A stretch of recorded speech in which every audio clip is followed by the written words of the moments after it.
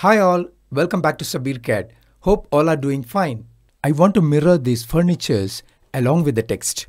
So I'll give mirror command, select these objects, define the axis and mirror. Now when you mirror, you can see that along with the objects, the text will also get mirrored.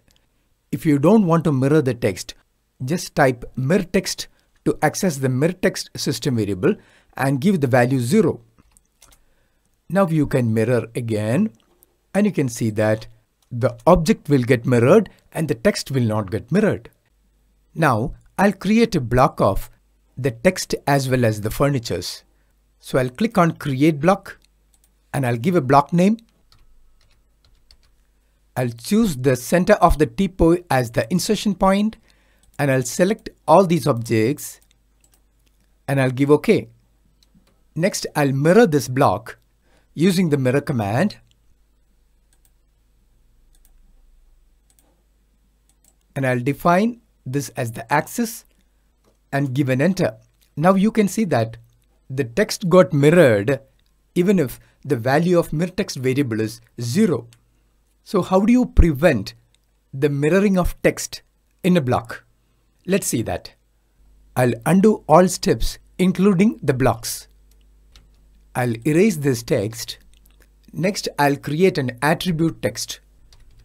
Give attdef, which is the attribute definition command, and give the tag as name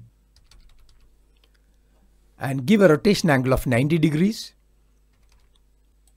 Pick to define the location of the tag. Next, I'll block the attribute text along with the furnitures. So create block and give a block name. Now pick an insertion point.